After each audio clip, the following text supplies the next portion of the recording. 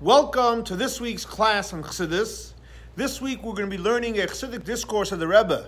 The Rebbe said this Chassidic discourse on Shabbos Parshas Dvarim, Shabbos Chazon, the fourth day of the month of Av, Mנחem-Av, in the year Tafshin Chaf Tes, which is exactly 51 years ago, the same Shabbat, like this Shabbos, with Shabbos Dvarim and Shabbos Chazon, and the fourth day of the month of Av. So it's based on the Haftorah of this Shabbos, which begins Chazon, and the Haftorah is from Isaiah. So the last verse in the Haftorah, which is based on Isaiah chapter 1, verse 27, so the prophet says as follows: Tzion b'mishpat tipodeh v'shaveha b'tzdaka. So Tzion is a word which there's many different translations and understandings of the word, but it says Tzion, which refers to in general Jerusalem. B'mishpat tipada, will be redeemed through justice. V'shaveha, and its captives will be redeemed what? Through the idea of tzedakah. So the Rebbe introduces a different translation and insight into this verse, which says that this that will be going out of Galus, this that will be going out of exile, that will be thanks to the tzedakah of Hashem, the righteousness of Hashem, the charity of Hashem, because we know L'cha Hashem tzedakah, Hashem is the greatest giver of charity. He's the ultimate giver of kindness and goodness. And when Hashem gives, the tzedakah of Hashem is without limits. So when you have the blessings of Hashem without limits, then v'shaveha, whoever is stuck in captivity, will have a true and complete redemption. Obviously, in order for that to come about, we need to do our part, like the Rambam writes. When we do tshuva, the Rambam writes, we will be redeemed when? Right away. So it's immediate results. We do tshuva, we're redeemed right away. In other words, as we know, for example, it says in reference to going out of this exile, it says, Kimeit seischam eretz Mitzrayim arena leflois. Just like the Jewish people when they went out of Egypt, that's the type of miracles we'll have. So the Rebbe explains that we know when the Jewish people left Egypt, they didn't just leave, they had to have some mitzvahs in their hand. So there were two mitzvahs that they had. What were the two mitzvahs? Two mitzvahs associated with blood. One was the blood of circumcision. That means whoever was not circumcised made sure to circumcise himself. And also the blood of the Paschal Lamb. They all partook in the Karban Pesach. So because of the two bloods, the bloods of the Paschal Lamb and the blood of circumcision, that caused them to go out of exile. The same thing also when we do our tshuva today, we will be redeemed, and again, as tzedakah from Hashem, it will be what? Without limits. So the Rebbe asks a simple question. On one hand, what are we saying? V'shaveha, we're going to be redeemed, but tzedakah. The tzedakah of Hashem without limits. What does it say in the first half of the verse? Tzion b'mishpat tipada. Mishpat means a judgment. Judgment means that there's limitations to it. This one is worthy, this one's not worthy, how much you're worthy. Tzedakah we're saying is without limits. So how do the two go together in the same verse? We're going to be redeemed with limits or without limits. So the Rebbe brings from the Tzemach Tzedek, and the Tzemach Tzedek, which is the third Chabad Rebbe, in a Chassidic discourse he explains that Tzion is a reference to what? Torah scholars. And V'shaveha he translates as simple people. So therefore, based on this, the Tzemach Tzedek translates the verse as follows: that Tzion, the Torah scholars, because they learn Torah, so they have something to come to Hashem. Hey, we're learning Torah. So Tzion, the Torah scholars, are Mishpat Tibada. Through justice, they're going to be redeemed. They don't need any special favors. They learn Torah. They connect to Hashem through learning Torah. So they're going to be redeemed. But the Shaveha, people that are simple people, they don't necessarily learn so much Torah. They don't necessarily dedicate their time totally to connect with Hashem. So they will have their redemption, Mishaveha. They will have their redemption, Mitzedakah, as a graciousness from Hashem. So that's what the Tzemach Tzedek translates the verse. Which seemingly you have to understand, what does that mean? What is the Tzemach Tzedek saying? So, Tzion, if you learn Torah, it's judgment. I get it. You have a reason to go out. And Shaveh, simple people, go out what? With tzedakah. because you have no maybe necessarily a reason why to go out, but Hashem is going to give you a gift, you'll leave.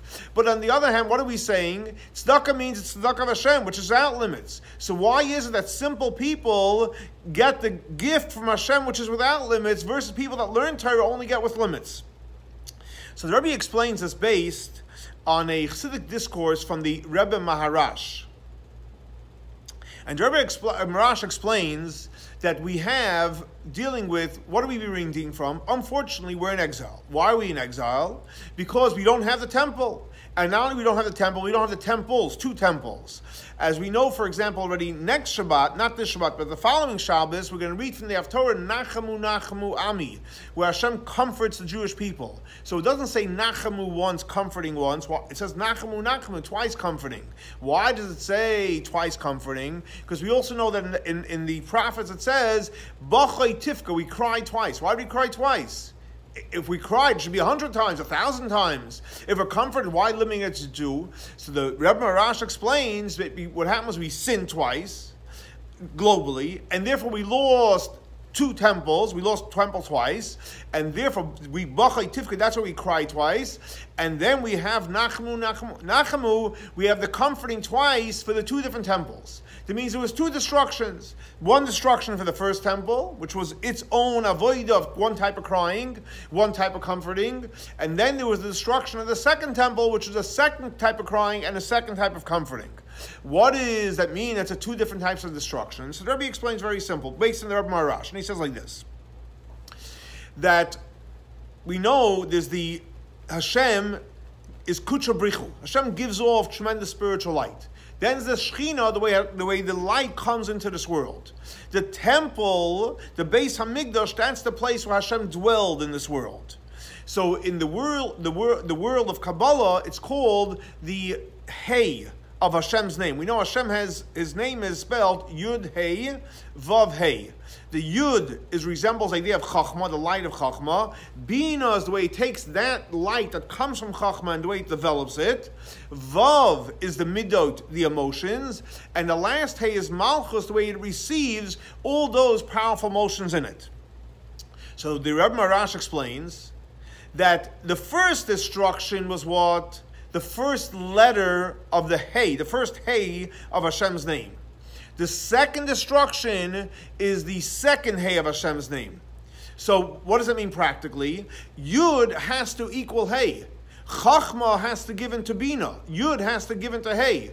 Vav, the Midos, has to match up with Hey, which is Malchus. But what happens, unfortunately, when you have the destruction of the temple, when the first Hey is lacking, so to speak, the first temple when it was destroyed, you're lacking the Hey. So you have Hashem's light, but there's nowhere to receive the light. The same thing also with the second temple when it was destroyed.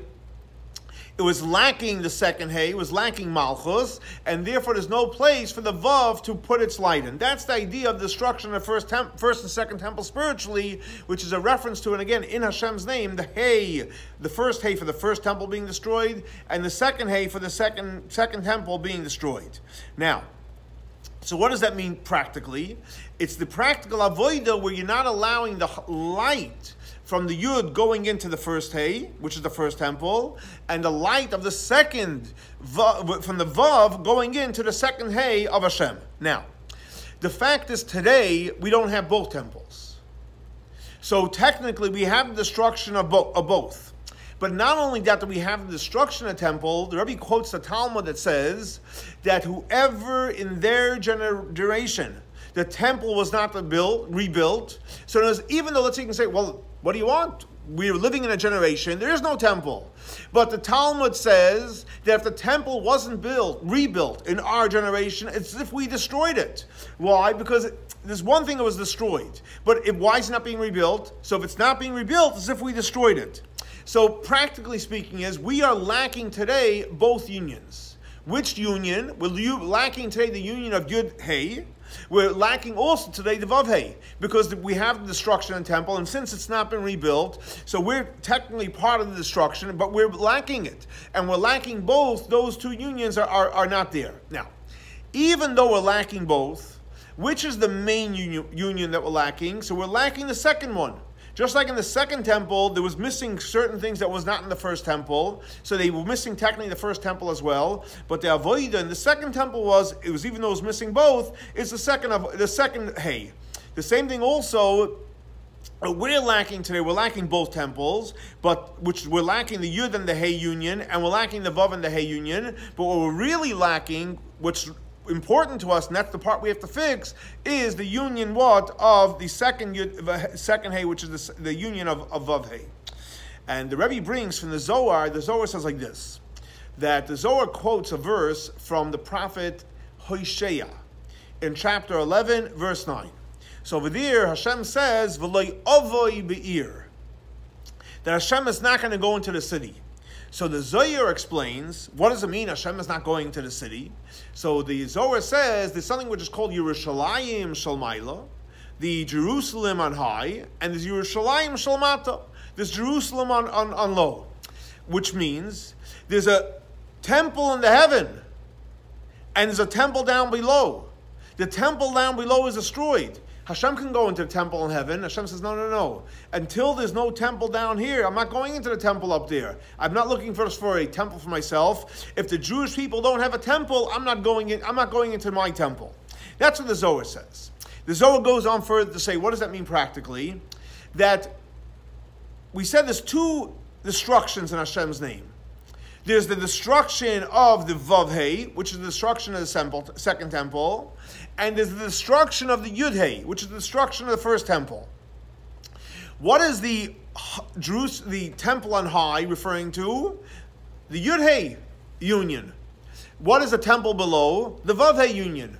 So what the Zohar says Hashem is saying is, even though I can walk into the temple on high, which means I can rebuild the temple of Yud Hey, but I'm not going to go ahead and rebuild it. And I'm not going to go into the temple of Yud Hey. I'm not going to allow it to be destroyed as long as the temple of Vav Hey is destroyed. Hashem is not going into the temple of Yud Hey. So the Rebbe asks a question we all know. It says in Kabbalah that Chachma and Bina, which Chachma represents the Yud, and Bina represents Hey. So Yud Hey, so Chachma and Bina, it says in the Zohar, and I'll quote it, they are train reyin, they're two friends, Chachma and Bina are two buddies, the loy misparshin, they never get separated. That Chachma and Bina are always connected. We just said that what happened was when the temple was destroyed, there's a disconnect between Yud and Hey, because Yud Hey is not there, so Yud has nowhere to find itself a friend, but we know in the Zohar it says Chachma and Bina are two friends that never get separated. So the Rebbe explains that's true. We all know in Kabbalah and Chassidut there's something which is called Pnimius and Chitzonius. There's something which has the internal part, and then you have the external part. The internal part is where it's really at, the importance, and the Chitzonius is the smokes and mirrors. So the fact is, yes, Chachma and Bina, the external part of the union of Yud Hey, is two friends that don't separate each other. Because if the God would be a destruction in the external Yud Hey, there would be a destruction in the Chitzonius of Chachma and Bina, we would not be here. Because how would you have the flow flowing? So the destruction took place where on the internal side. And because the destruction on the internal side, therefore we don't have obviously the temple, and therefore Hashem said He's not going in there. But the external part we do have.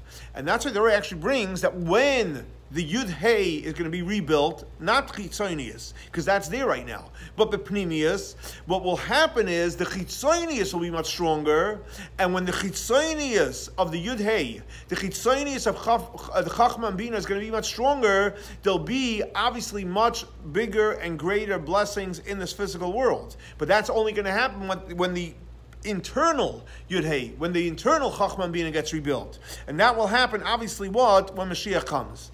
But nevertheless, today, we don't have it. And that's unfortunately where we have the destruction. Because the Yud Hey is not solid, and the Vav Hey is not solid. And the fact is, as long as it's not solid, that's the reason, that's the cause for the whole destruction. So based on this, Rebbe actually explains a connection between this week's Torah portion and this idea. So this week's Torah portion is Parshas Dvarim, and the Torah portion begins and it says, Eila hadvarim asher dibar Moshe. These are the words that Moshe Rabbeinu spoke. Now, one second. Whose Torah is it? It's Hashem's Torah. So, and if you look through up until now, we're just starting now the fifth book of the 5 books of Moses, as it's called. In the first 4 books, it doesn't say Eila Hadvarim nowhere that Moshe Rabbeinu says. It says Vayidaber Hashem, God speaks. Vayomer Hashem, God says. Vayikra, even when Hashem is speaking to Vayidaber Hashem al Moshe, even Moshe Rabbeinu is repeating the words, he's saying what Hashem is speaking to him. Here you have a shift. What's the shift? Eila Hadvarim Asher Diber Moshe. Moshe Rabbeinu is speaking. What does that mean when Moshe Rabbeinu is speaking? It's not his Torah, it's Hashem's Torah. But he's speaking through prophecy. So in other words, there's a major shift between the first 4 of the 5 books of Moses and the 5th of the 5 books. Where? In other words, how so? In this book, Moshe Rabbeinu is speaking, yes, albeit through prophecy. However, in the first 4 books, Moshe Rabbeinu is speaking as a third person. What does that mean in the third person? So we all know that when you have 3, means you have 1, 2 people. What is a third? The third is always someone on top of them. So obviously the first 4 books of 5 books of Moses speaking out the way, there's a Shlishi Hamadaber. He's speaking, so to speak, above them. And as we know, for example, Torah is connected to 3. Because Torah, as we know, it says in the Talmud, was given on the 3rd day of the week. Or, for example, we know that on the spiritual worlds, we learned there's the idea of Memale Kalalmin, where Hashem fills his light into the world. This Soiviv Kalalmin, the way Hashem encompasses the external energy over the world, which does not have the power to come into the world. And then you have the idea of Oir Ein Soif Atzmus, the essence of the infinite light, which is above them all. So Torah is connected where it's totally above them. Now that applies to what? To when you say Shlishi Hamadaber, the way the Torah speaks in third person. So this whole power of where Torah is above it, Torah was on the 3rd day, Torah is Atzma Soir and Saif, that applies when it's Shlishi Hamadaber in the first 4 of the 5 books of Moses. Now we're starting, it's not Shlishi Hamadaber. Moshe Rabbeinu is speaking to us, true through prophecy. So it seems like the Rebbe says that this 5th book, we're going to be downgraded now to a lower level in the Torah. What's the issue? The problem is we know in life you have to go up. So how do you go from 1 book, 2, 3, 4 books, the infinite light of Hashem, all of a sudden the 5th book, we're going to go nosedive down, that we're downgraded to Moshe Rabbeinu speaking to us. It doesn't have the same power and the same impact of the first the first 4 books of the Torah. So Rabbi explains the truth is that the reality is that the 5th book is actually even higher than the first 4 books. Why is that so? So Rabbi explains very simple. Because the 5th book explains things even deeper than the first 4 books. Also, there are things in the 5th book which is not discussed in the first 4 books of the Torah. What does that mean practically? In other words, in the first 4 books, it's theory, it's halachot, it's God is teaching us how to live a life, and so on and so forth.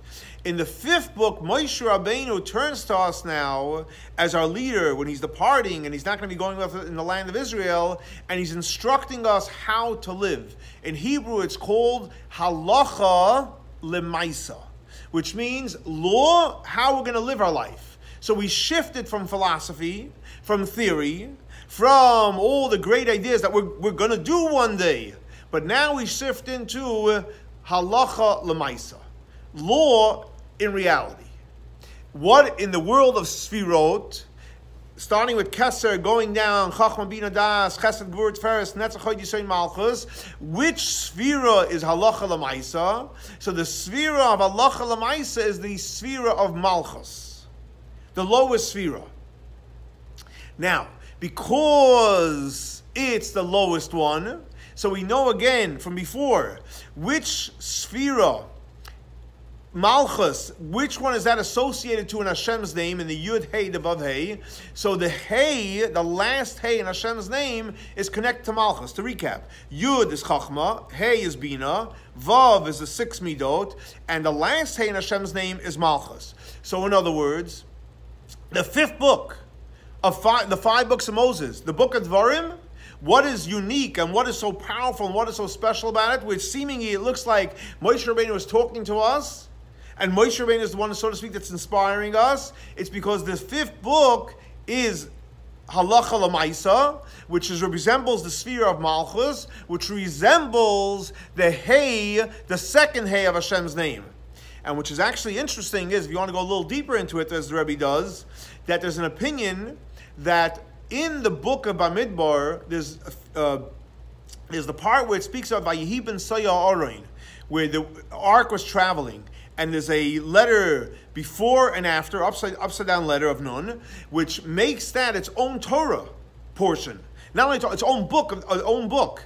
Based on that, the book of Bamidbar has actually 3 books. It's the book until Vayehi ben Saya, it's Vayehi ben Saya, and it's the book that comes afterwards. So therefore you have Bereishis, Shmois, Vayikra, you have Bamidbar up until Vayehi ben Saya, and the part after Vayehi ben Saya.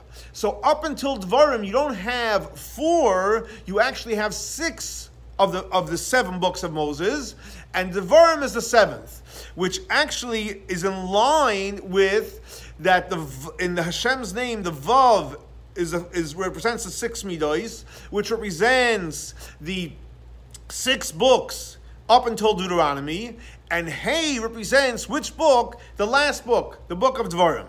So, which represents the idea of, in Kabbalah it's called Zun, Zeir Ampin v'Nukva, the 6 midot, the 6 books, and the idea of Malchus. Now, we all know that the last Hey, Malchus, since it's so low, it's Malchus, it's nothing. It's just a receiver, and it's the last one. So the rule is in Kabbalah that the source of Malchus is all the way where? In Keter, in the highest sphere. So we went now from looking at the book of Deuteronomy, it's Moshe Rabbeinu speaking. We just learned that it's Malchus. We learned that it's connected to the last Hey in Hashem's name. But more important, we learned that that Malchus is connected all the way on top. It all goes all the way to Keter. So in other words, the 5th book of the 5 books of Moses, or you want to call it the 7th, of the 7 books, is actually higher than the first 4, the first 6. Why? Because since it's Hashem telling us the halachot, what to do, which halacha we know, Malchus goes all the way to Ratzon Hashem. Why is Malchus so important? Because Malchus is connected to Keter. Keter is what? Is Ratzon Hashem. Now, even though the rest of the Torah we know, there's a concept in Judaism, in Kabbalah and Chassidic, called Elu ve'elu divrei Elokim chayim, that when there's an argument, they're both correct. How can they both correct? Because in the world of Bina, there's room for everything. You can understand it like this, you can understand it like that. So in other words, the part of Torah that we say, wow, you know what, this one says like this, and so that, how are you going to work it out? And the answer we say is they're both correct, which is a very, very high level. Elu ve'elu divrei Elokim chayim. What sphere does that go to? It only goes to Bina, which is nowhere near the level of Ratzon. And the same thing also, even Torah, which we said Torah comes from Chachma. And it's the 3rd person, right? The first 4 of the 5 books of Moses, or the first 6, it comes from Chachma. So Torah goes as far as Bina, or it goes as far as Chachma. On the other hand, where does Malchus go to? Malchus goes all the way to Ratzon, which is much higher than Chachma and Bina.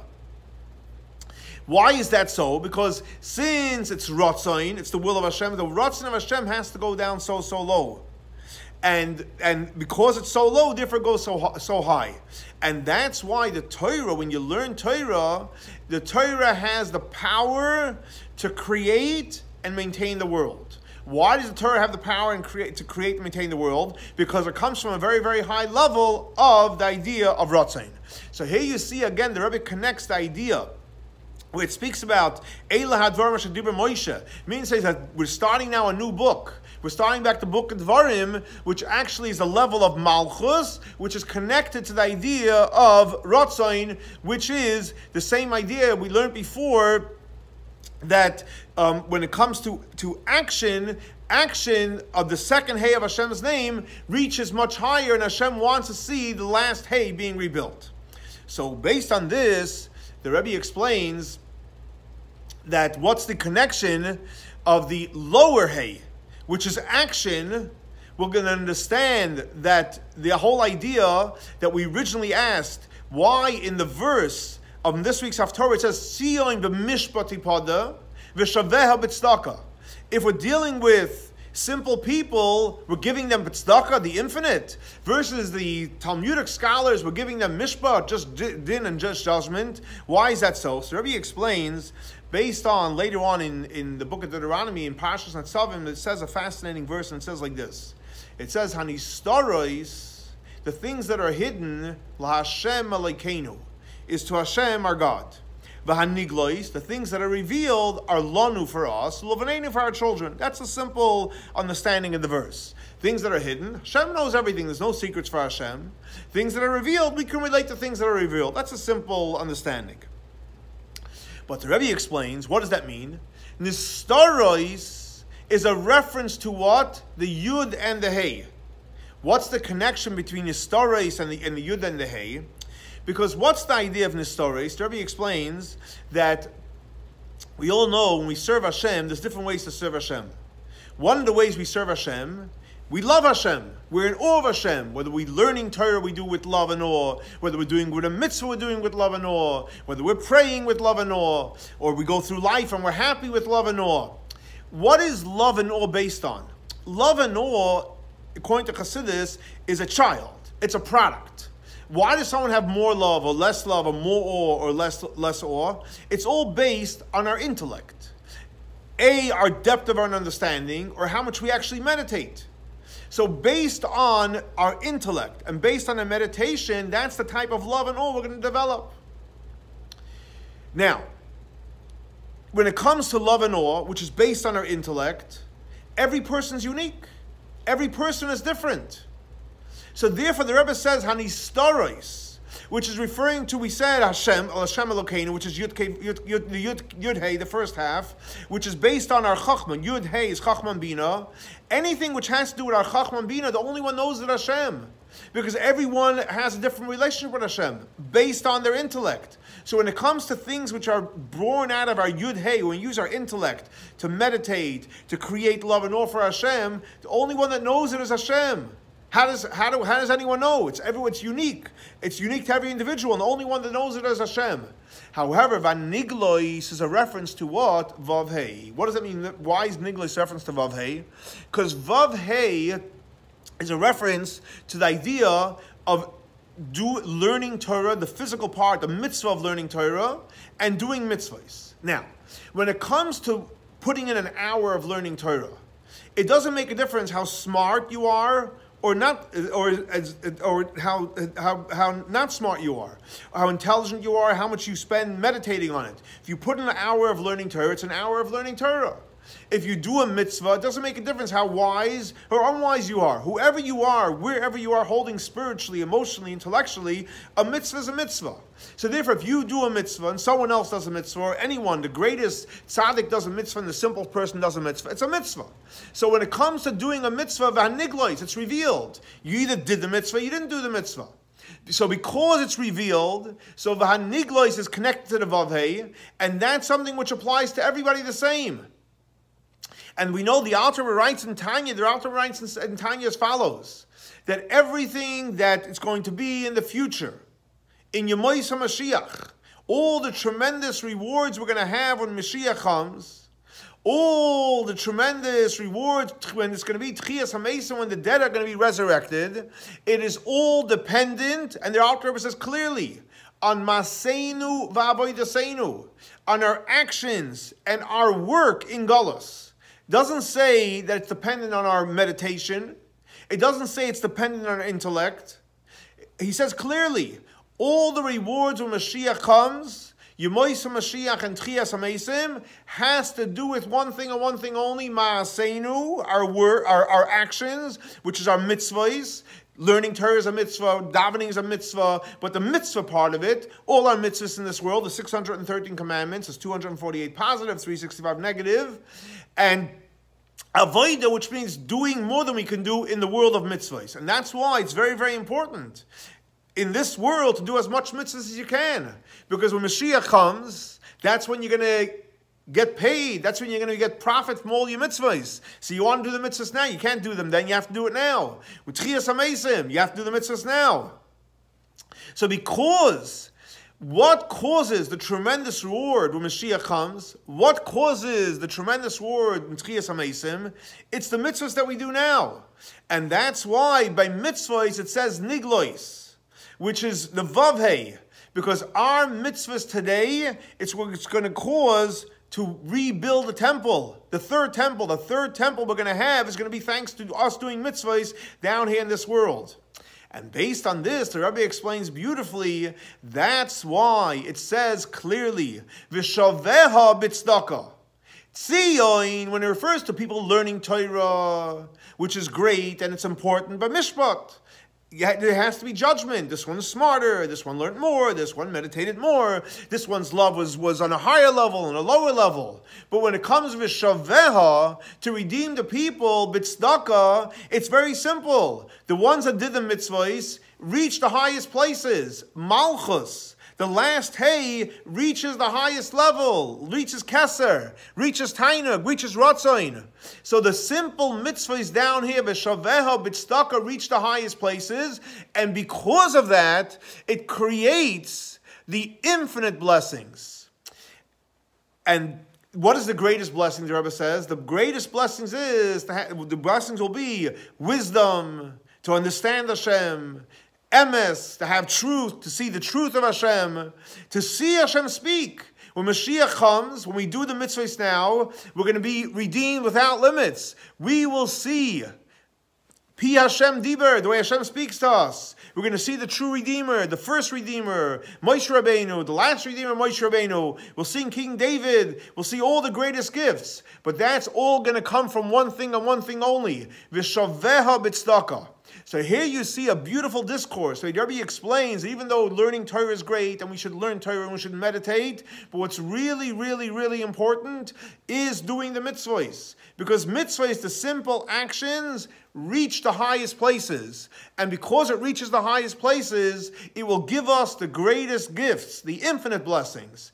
Of v'shaveha b'tzedakah, l'cha Hashem tzedakah will receive the blessings of Hashem, the greatest blessing of Hashem, the blessings that have no limits. So now it's the 3 weeks. It's a great time to see as we can do as many mitzvahs as possible, because mitzvahs will give us the greatest rewards. Thanks so much for joining us for our Chassidus class, and have a great and blessed week.